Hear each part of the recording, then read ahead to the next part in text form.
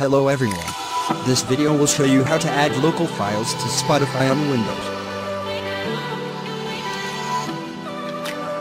Open your Spotify desktop app.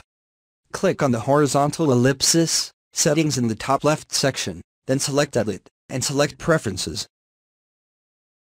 In the Local Files section, toggle Show Local Files on. In the Music Library section, click on Add a Source. In this window, navigate to the folder that has your local files and select that folder.